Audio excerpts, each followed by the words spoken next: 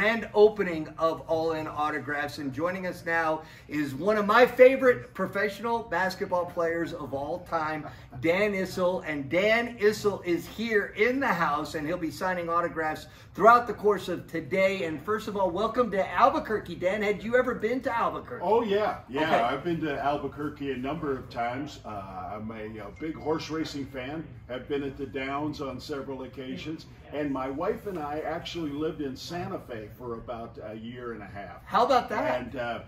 And also another tie-in. My grandson, who is